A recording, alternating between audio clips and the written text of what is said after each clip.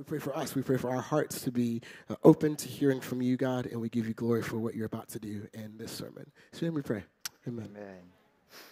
Promise I didn't tell you, him and I are also remaking Rush Hour 4 soon, so that's what's really going on, okay? Well, good morning. It's good to be here, as always, and an honor to start a new sermon series together. I want to tell you a story, another story, before we start. So before I joined full-time ministry, I used to be a kindergarten teacher. And so as a kindergarten teacher, of course, we told a lot of stories, story time, circle time with our children. And so I'm going to tell you one of the favorite stories I used to share with my kindergarten class, okay? It's called Tadpole's Promise. All right, so crisscross applesauce, if everyone's sitting comfortably, I'm going to tell you a story. Once upon a time, on the edge of a beautiful pond where the willow met the bay, lived a beautiful tadpole and a caterpillar. They were best friends, the tadpole and the caterpillar, and were deeply in love with each other. The tadpole would call the caterpillar his beautiful rainbow, and the caterpillar would call the tadpole her beautiful black pearl.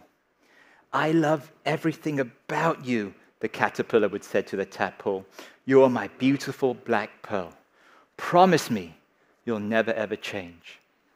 And the tadpole said, I promise you that I will never change." But the next time they met, the tadpole had grown 2 little legs, and the caterpillar was heartbroken. "You broke your promise to me, tadpole. You said you would never change, but now you have legs." And the tadpole said to the caterpillar, "I'm sorry, I don't want these legs at all. All I want is my beautiful rainbow." And so the caterpillar said, "Okay, I'll forgive you, but promise me you will not change anymore." And the tadpole, I promise you I will not change." But sure enough, the next time they met, the tadpole changed again.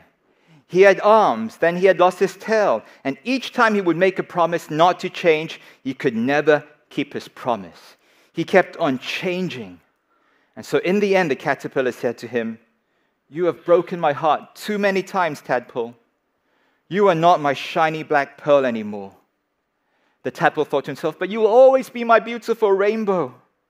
"I'm sorry. You've changed too much. I never want to see you again."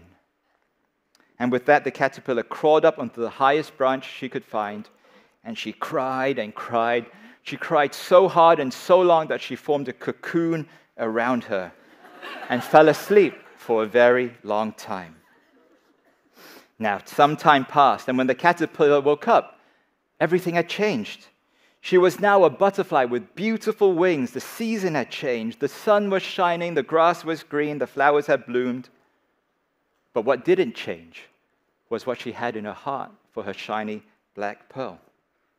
And so she decided to fly down to the river to find him and to forgive him.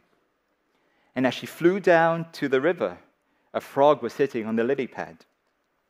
"Excuse me, Mr. Frog, have you seen my..." But before she could say beautiful black pearl, the frog jumped up and ate up the butterfly in one big gulp. Emotional damage, man. Wow. What a story. Oh, I'm sorry. Yeah. But what a story, right? In those 2 minutes, we went on a roller coaster of emotions, right? You guys were listening. There was love, friendship, cuteness, heartbreak, shock, and horror. You were drawn in. You were listening to the story. Why? Right? Because stories carry power. Stories are powerful, right? Which is often why when people want to teach something or explain something, they do so through stories. Right, we have not just this story, fairy tales, countless fairy tales, right? These cute little stories which often have a deeper meaning behind them. And Jesus knew this. In fact, a lot of how Jesus taught, Jesus chose to teach through stories because he knew they had power. And the stories Jesus told are known as parables. And if you read through the Gospels, in the Matthew, Mark, and Luke, Jesus taught through these parables to draw people in, to get them invested, but to make them think about truths, truths about his message, truths about the kingdom of heaven, and to declare him, who he was, and the character of God. These parables, as people heard them, invited hearers into a new reality that Jesus was trying to open their eyes to. The fact that the kingdom of heaven is surely but slowly taking over this earth. But the difference is that Jesus' stories weren't just supposed to be like cute little tales that he told with a little moral truth. They were actually meant to shock and to shake our world. In fact, one of the reasons why Jesus had to use parables to teach was because some of the things he was talking about were so countercultural, so shocking, and so different from what other people were saying that if he had said it directly, people would have arrested him straight away. Which is why Jesus told parables and stories. But then it's also why then he had to explain them. Tell them, what is this story really about? Again, because they were so powerful and so dangerous. He had to veil them with the story, but then he would go on and explain the truth of them. And these stories, even though they're over 2,000 years old, still ring true today. So like Promise told us earlier, over the next 4 weeks, we're going to look at some of these beloved stories of Jesus. And together we're going to study them, we're going to wrestle with them, and we're going to ask ourselves how these ancient stories continue to speak truth into our life and our journey with Jesus today. It's going to be good, I really hope so. And today we're going to start with the parable of the sower. The parable of the sower. Now, do you guys remember what chia pets were? Are they still around? Chia pets, right? Chia pets were like these potato-looking lump, okay, that you soak them in some water, and you water them, and then you put them against the windowsill. Or maybe that's the first science experiment. Some of you guys did get that little seed, right, and put it in the cotton. And then sure enough, right, after some time, the seed sprout, or the chia seed grows green hair, and that's how they grow. That's how things work, right? Seeds are meant to bear fruit. Seeds grow. That's what they're supposed to do. In fact, it's all in a part of God's design of how he created this world to work.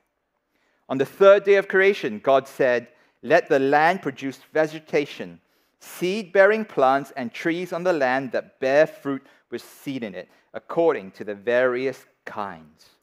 So seeds are supposed to grow. Seeds are supposed to bear fruit. But in order for seeds to grow and to bear fruit, they need good soil. In fact, you could even say that soil and fruit-bearing seeds are essential for our survival as humans on this earth. Maybe it's not something we think about all the time, but next time you go into a supermarket or something, you're at Park and Shop or Welcome or whatever, take a look at all the products, right? Or when you go to the wet market. There's fruits, there's vegetables. Now, they're all neatly laid in front of us. You know, we can just go and buy them and bring them home and prepare our meals and stuff. But think a bit further sometimes. Where did this stuff come from? Right, the shelves that are fully well stacked with products, it's easy to forget that all this is actually a produce of farming, of agriculture, where seeds had to be planted, were sown into soil, and then these seeds bear fruit that becomes our food, or it's the food our food eats sometimes, right? The entire world is reliant on seed and good soil.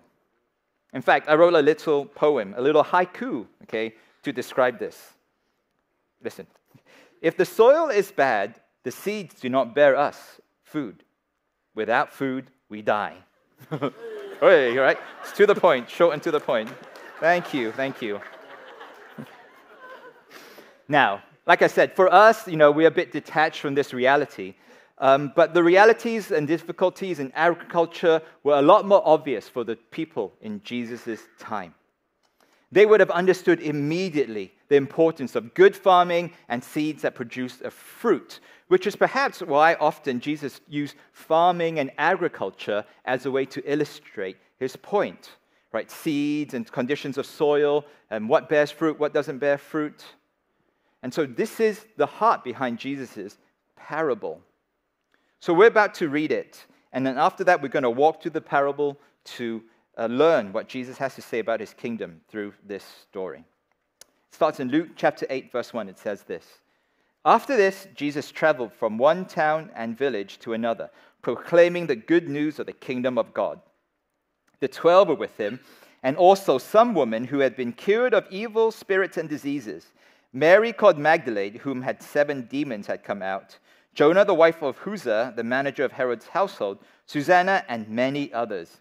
These women were helping to support them out of their own means. While a large crowd was gathering and people were coming to Jesus from town after town, he told this parable. A farmer went out to sow his seed. As he was scattering the seed, some fell along the path. It was trampled on, and birds ate it up. Some fell on rocky ground, and when it came up, the plants withered because they had no moisture. Other seeds fell among thorns, which grew up with it and choked the plants. Still, other seed fell on good soil. It came up and yielded a crop 100 times more than was sown. Now, on the surface, it seems like a pretty straightforward story. A farmer goes out, does his thing, sows his seeds with various results. But when we think about it, when we look a bit deeper, there are some unusual elements to this story. Firstly, the method of planting seed, the method the farmer used, was a bit unusual. Normally, care was taken to make sure that seed wasn't just scattered, and the way the name for doing this in farming is called broadcasting, right? So normally, farmers wouldn't just scatter seed all over the place, but rather, usually, intention was taken to put seeds in a place where it had the best chance to grow. Remember also, right, Jesus started by saying, I'm talking about the good news of the kingdom of God.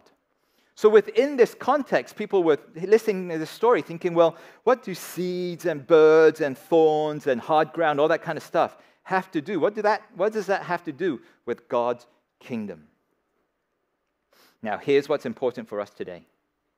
You have just heard this parable, right? You've heard this story. It's drawn you in. Maybe as I was reading, you had pictures of farmer throwing seed everywhere, pictures of seed landing in different types of ground. But with listening to what we're about to say, we're going to talk about the explanation. And so in listening to explanation, there is also going to come expectation and responsibility. This is why Jesus says, whoever has ears, let them hear. His disciples asked him what this parable meant. He said, the knowledge of the secrets of kingdom of God has been given to you. And so we are going to look into these secrets of the kingdom of God. Explanation that Jesus has given to us. We're about to get into the meaning of this parable. If you have ears today, you're about to hear. You're going to see and you're going to understand, hopefully, what Jesus is trying to teach us. Now, but like I said, this comes with expectation and responsibility. But because you're about to hear, you're about to see and understand, this is going to, it should change your world. Because we're talking about understanding God's heart and His kingdom. And it's going to challenge us to do something with the message, with the seed we're about to hear today. We're talking about revealing secrets of God's kingdom. Once you've seen, once you've heard, once you've understood, you have no excuse. And so what I'm saying right now is if you don't want that responsibility, maybe it's best for you can put in some AirPods right now, okay? Or I won't even be offended if you go downstairs to PCC, grab a coffee or something. It's half-price coffee today, by the way, right? Because Hong Kong won the gold medal, right? So yeah, congratulations, Hong Kong. Amazing. But honestly, if you wanted to leave right now, I wouldn't be offended. But I hope you will stay. Because what I've said, through understanding these parables, we're going to get to know more about who Jesus is and how He's called us to live. And this is what being a follower of Jesus is all about, isn't it? This is what our lives should be about. So if you're ready, let's hear the explanation. Well, Jesus says it Himself. This is the meaning of the parable. The seed is the word of God. The seed is the word of God. So there's our first reveal. It seems that this is a teaching about how God's word works in the different types of soil. Now notice this though. The interesting is that throughout the story, the seed is the only consistent thing. The seed is consistent. The soil changes, but the seed never changes. As it says in Scripture, the grass withers, the flowers fail, but the word of God endures forever. Now, the way the farmer is sowing the seed is through scattering. Like I said just now, scattering was an unusual practice because it was seen as wasteful. In a time where food was scarce and needed to be grown properly, you wouldn't want to waste your seed like that. The seed was a precious commodity for the farmer. So the usual practice would be make sure the seeds were put in places where they had potential for growth. So why the scattering of the seed? Why is Jesus telling the story this way?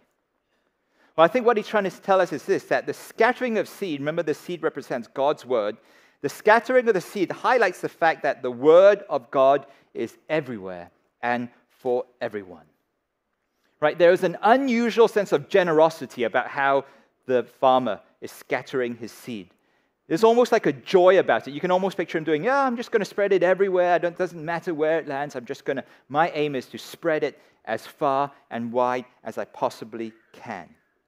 Right? He's not eking out a living, being really stingy with the seed. He's not thinking about the seed running out because he knows there is more than enough. Right? It will never run out.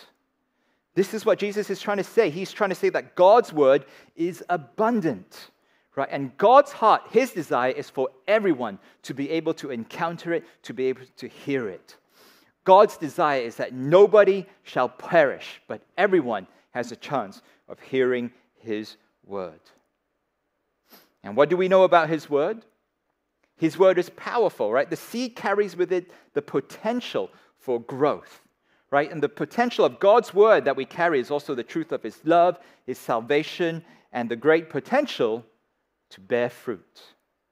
Disciples making more disciples. But see, this is what happens. What happens to the seed, though, depends on the condition of the soil it lands in. And there's a few different types of soil. The first one is this. Those along the path are the ones who hear. And then the devil comes and takes away the word from their hearts so that they may not believe and be saved. Okay, so this is the second reveal. The seed is God's word, and the soil represents people and the condition of our hearts. And so for the seed that falls along the path, it tells us it's trampled on, and the devil snatches the word away. The devil snatches the rest of the seeds away. It's important to notice, though, that these people have heard God's word. It's not the hearing that they've heard God's word. The problem is that they don't put their belief in God, and so they don't receive salvation. They're not saved. They don't believe, therefore they're not saved. The heart that is hard, a hard heart will never be able to receive God's word. In addition to this, we have an enemy, like we said a couple of weeks ago, that is actively trying to stop the word of God from taking root and bearing fruit in people's hearts. In people's hearts.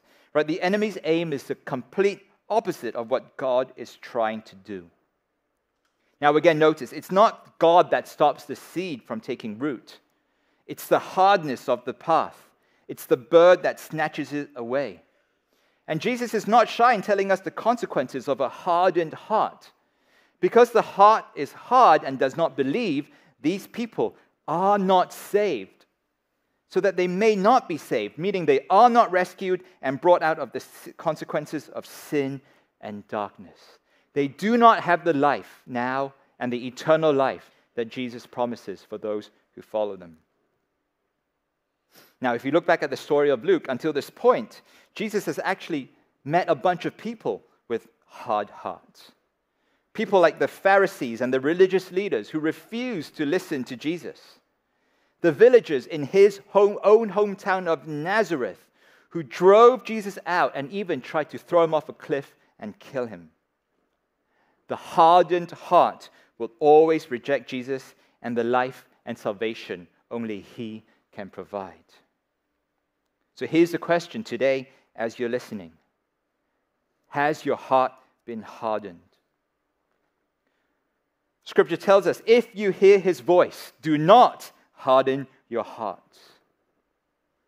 And one of the first things I want to say this morning is that for those of you who have heard God's word, but not yet let it sink into your hearts.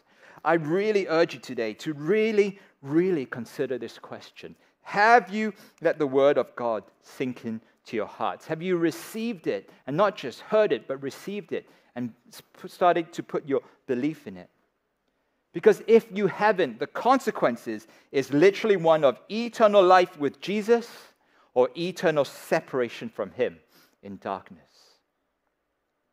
So that's the hard heart. But there's also those on the rocky ground. These are the ones that receive God's word with joy when they hear, but they have no root. They believe for a little while, but in the time of testing, they fall away. So the second group of people are called the rocky ground. Like we're saying, right, the seed will grow, but only if the conditions are right. And so in the same way, unless God's word actually takes root in your heart, it will not be long-lasting. It's like getting a gym membership at the cusp of the new year, going for a few weeks and giving it up again. Or like, the instrument that you swore you pick up and practice every day, but now the guitar just sits in the corner gathering dust and you don't know it's out of tune, you don't know what to do with it anymore. Okay? The same thing happens when it comes to our faith. Right? Receiving God's word is an exciting moment. Maybe even getting baptized, that moment is so excited. Think back to a time when you first put your faith in Jesus. Right? Joy is such a perfect word to describe that moment. The hope that you felt, troubles of this world have finally been lifted. Yes, I believe in Jesus now. Everything's going to be okay. I feel great. But then the adrenaline wears off, and the moment passes, and the reality of life starts to hit you again. You start to face struggle and testing, and then your faith, you find sometimes, begins to shrink. This is a word for us in this room, because there is a danger that this could be us. This could be us in this room today, and we do not want to be in this category. Right? Most of us in this room, the majority of us, have received God's word. And we might even have believing in it for a while. The question is, has it taken root in your heart? Because if it has not, Jesus says, when testing comes, you will fall away. And falling away from your faith is as though you'd never believed in the first place. The consequences of people in this category are the same as those with a hard heart. Now, this perhaps is one of the most difficult truths about following Jesus. Following Jesus does not automatically make life easier. A relationship with Jesus is not a magic pill to take away life's problems. In fact, many times believing in Jesus will bring testing into your life. And testing comes in different forms, right? Sometimes it comes from temptations, the desires of the world, the lust of the flesh, the lust of the eyes, the pride of life, as Scripture describes it. And when these things come knocking on your door, when they come to test you, we give in when God's word hasn't fully taken root in our lives. Despite the moment of joy that we felt, the temptations overwhelm us and we fall away. Sometimes, though, this testing is even orchestrated by God. Scripture also tells us very clearly, because the Lord disciplines the one he loves, and he chastens everyone he accepts as his son. But this is the kind of testing that is designed to refine us, to burn away and cut away things of our life that are not of him, that are not of Christ, so that we can live more like Jesus. But sometimes when these testing comes too, we reject them, we resent them, we refuse to believe, and we refuse to be changed and disciplined and discipled. And so we too fall away.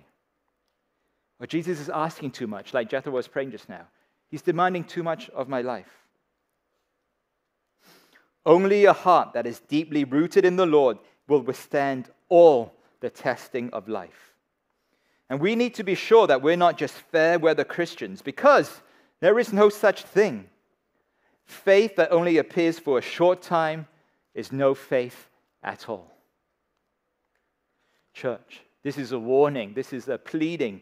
Do not abandon the love that you first had. We don't want to be like dogs that return to their own vomit. Right? We are called to be a people that endures and endures to the end. We are called to have a joy in our hearts that is there to stay no matter what comes. And for this to happen, the root of God's word must set in your hearts. Now, there's another group of people. This is the seed that falls among the thorns.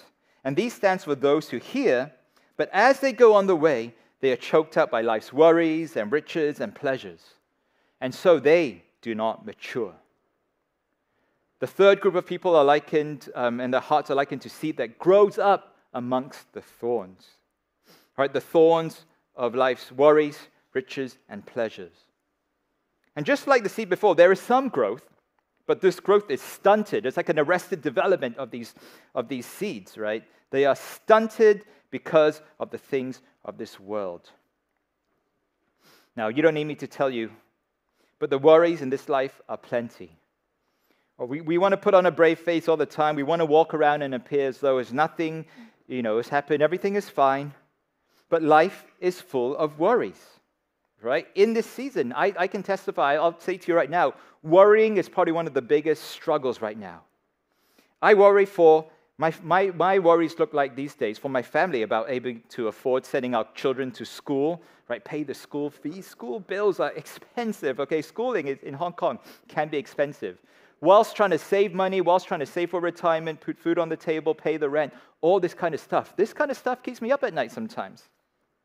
At the same time, my two sons have a genetic condition inherited from me, right, that requires constant, it's a long-term thing. For the rest of their lives, they're going to have doctor's visits and observation. Day to day, they're doing fine, okay? But it's a worry.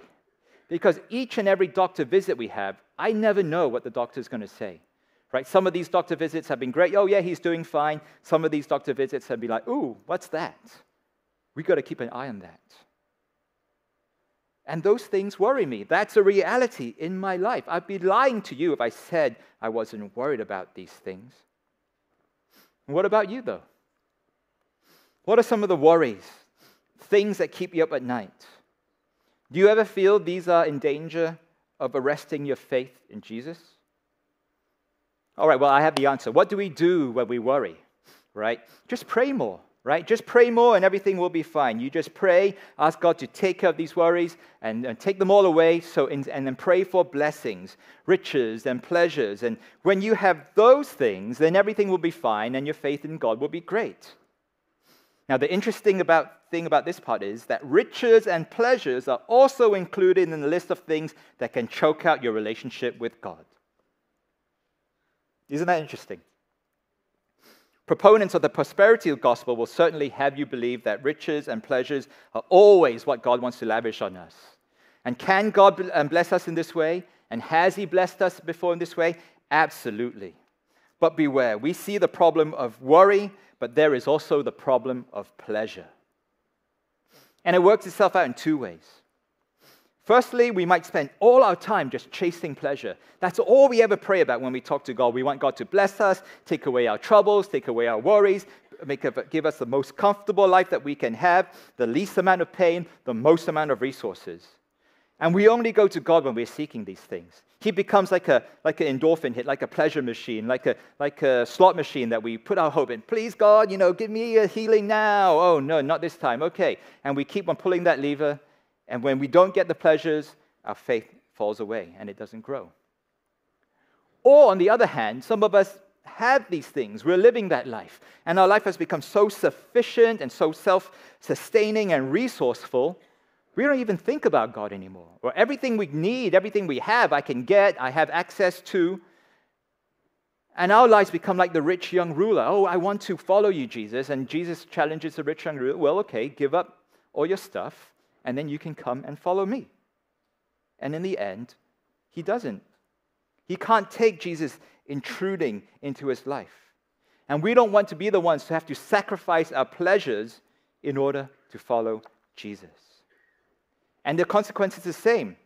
Our faith doesn't mature. It doesn't mature because we want Jesus on our own terms. And we're either constantly distracted by worries or we're constantly distracted by the riches and pleasure. And look, in the end, with these people, there isn't even a mention of faith whatsoever. There is no faith. Church, I pray that as a body, as believers, as followers, we will not get choked out by the realities of life. And the one thing I'm working on in this area, the thing I feel like keeps me grounded and closest to Jesus in this time when I'm worried about things or things of this life overwhelm me or when things get a bit too comfortable, is the word contentment. Like Paul says, right? I have known what it's like to have little. I have known what it's like to have more than enough. But in every situation, I am content. I can do all things in Christ who gives me strength. It's like Paul saying to begging Jesus, Jesus, please take this thorn away from my flesh. 3 times he begs, and 3 times Jesus says no. Instead he responds, my grace is sufficient for you. And that was enough for Paul. Contentment is how we keep ourselves close to Jesus, to keep our faith nurtured, to keep God's word rooted in our hearts when we're faced with the worries and the pleasures of life. Okay, no good news so far, right? Okay, it's been a bit heavy. I understand that. It's coming, all right? These soils, because have not allowed the seed to do what it was supposed to do, which is to grow, to mature, to take root, and to bear fruit. In other words, I think what Jesus is trying to say is, if your life and your heart represent soil that is hard or is rootless or gets choked out, you have not yet really, truly stepped into a relationship with me. Because if you had, this is what life would be like. This is the kind of heart, this is the kind of people that Jesus is looking for. The seed on good soil stands for those with a noble and good heart, who hear the word, retain it, and by persevering, produce a crop. Notice how God defines noble and good. People who hear and retain are noble and good. And this is what happens when seed meets good soil.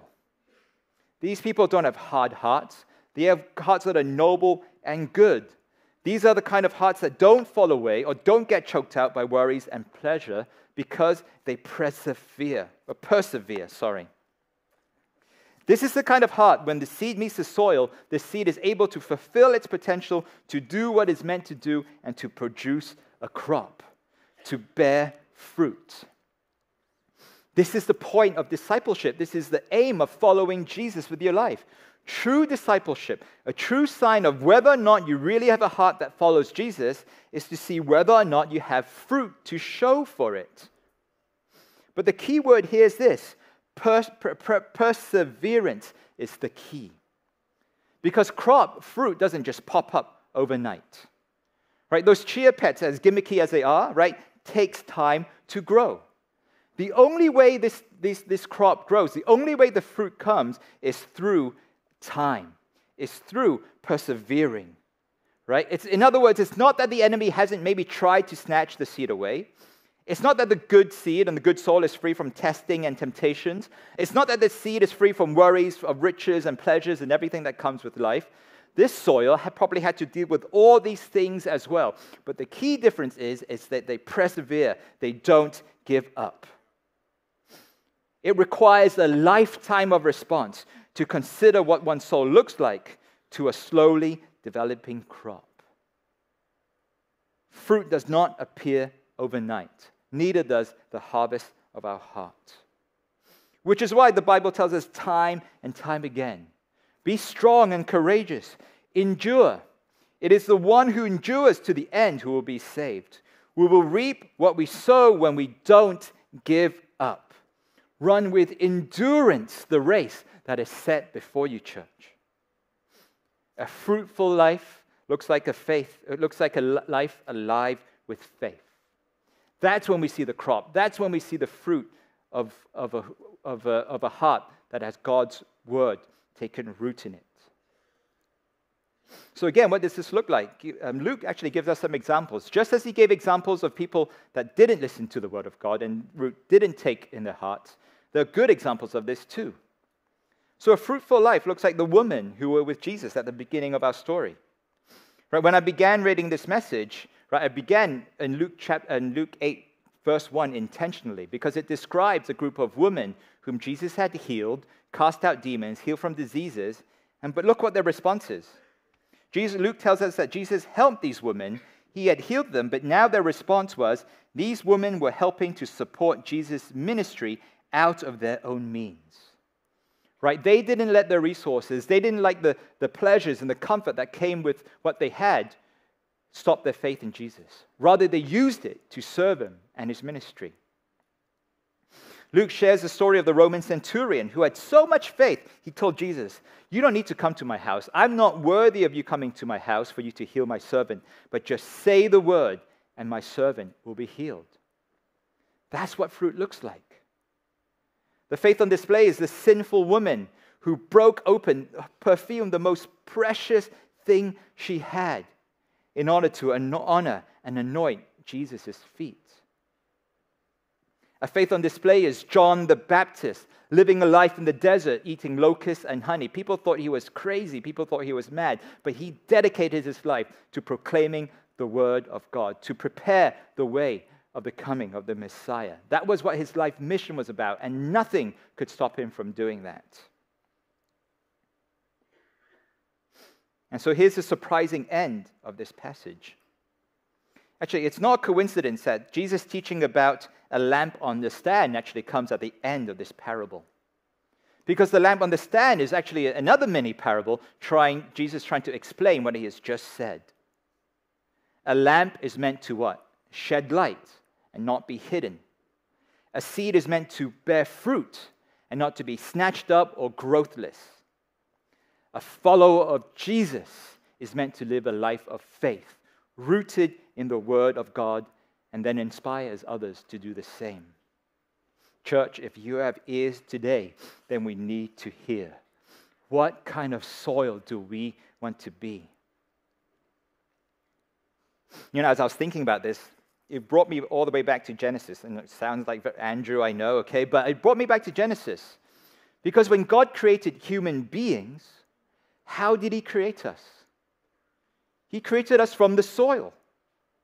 Right? God formed us out of the soil and breathed his life into us. God created you to be that soil. To be that soil where, once his word is planted in you, would take root and bear fruit. To make a difference in this world.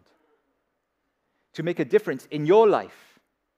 Because we have a world out there that is starving and hungry, and they need to know who they are and who God sees them and how much God loves them. And without seed that bears fruit, this whole world is going to be hungry and die without him. And that's not the world we want to see. That's not the society we want to build. That's not what God's kingdom looks like. God's kingdom is about bearing fruit, and fruit that bears even more fruit, 1,000-fold, 100-fold. Church, what kind of soil do we want to be? May we be the kind of soil that God's word can take root and grow and bear fruit for ourselves, for our lives, for the city and for the world that so desperately needs him. Would you pray with me?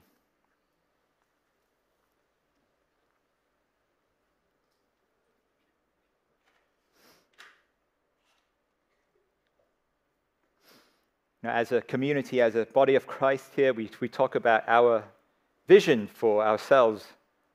The vision that we feel like God's given to us is to grow big people.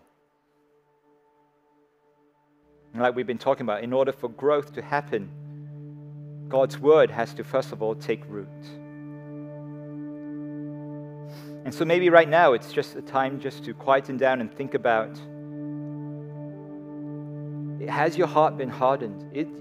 Are you sitting here maybe with a hard heart right now? And there's lots of reasons for that. But you feel like, I've heard God's word before, I just can't bring myself to believe in it. I pray that today that hardness would be broken, and that you would allow God's word the seed to take plant in your heart and begin to take root. For some of us, we have testings, and we've been through a lot, and we're going through a lot, and we're at the verge of giving up. If I can't take any more, if I'm tested, if there's one more thing that comes up, I don't know where I'm going to be. Take heart. Trust in the Lord. His word is faithful and it's true, and He is with you. He is walking beside you.